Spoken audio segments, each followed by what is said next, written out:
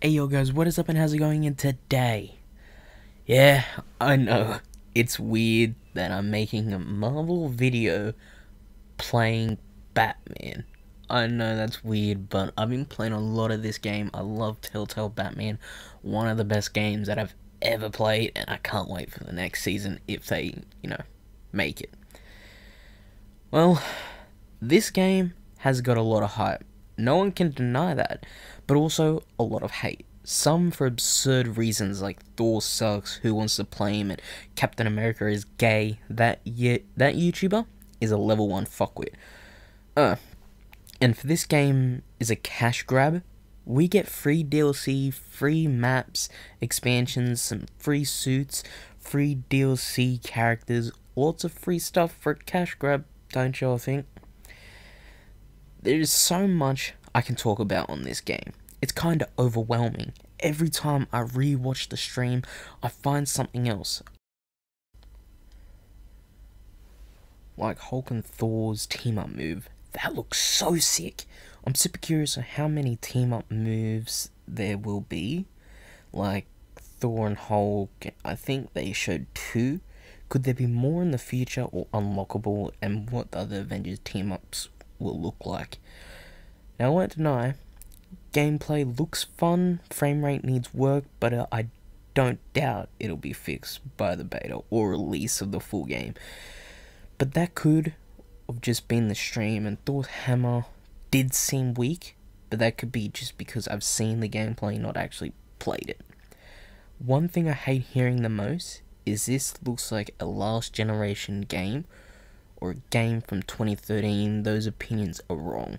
I don't know what games they were playing, but none of my PS3 or PS2 games I played looked anywhere near like Marvel's Avengers. I definitely wish, and it's the same with mobile games. I've played a lot of them, and none of them look anything like the game.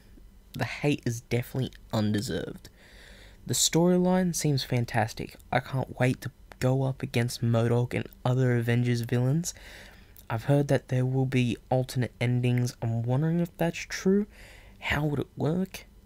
The hate around Kamala Khan is dumb. I disagree with it, and at first I wasn't with her being the main character, but now I don't mind. As long as the full game is good, anyone can be the main character. I'm hoping that Hawkeye will get his own solo missions or side missions. I don't know how that works, if he's just going to be picked up or whatever. But I also kind of doubt it that he'll get his own side missions. I'm not sure if he will or not. Also, gear. Now we've seen that if we have Gamma gear on Iron Man, that the repulsor will be green instead of red. Will color change happen with all other gear, or just Gamma gear? Just curious. And what I'm not liking about this game is how much it reminds me of Destiny 2. I played the game for 2 days and deleted it. I'm hoping I don't have the same reaction to this game as I did with Destiny. Really, please don't be like Destiny. Last, I'd like to talk about is microtransactions. Yes, you can buy skins, and no one likes to hear that. I personally think it's fair. I'm sure they'll make them as affordable as possible, like $1 to $10 max. But think about this, we are getting so much free stuff.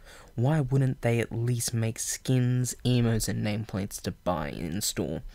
I expect that type of stuff in Cyberpunk Online when it comes out. But again, they'll make it as fair and as affordable as possible. Have faith in the devs.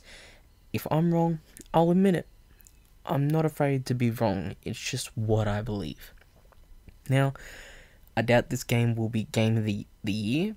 Of course, it has the potential to be. But right now, I'd say it could be a runner-up.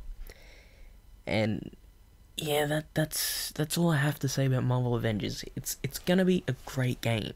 I have no doubt in my mind that it will be a fantastic game. And it is not an extremely popular decision or a belief, but I'm not an extremely popular person, so who cares? So, if you enjoyed, leave a like. Feel free to subscribe. I'm almost at 1.4k at the time of recording this video. Hit the bell for any notification whenever the hell I upload, and I'll see you next time. Peace.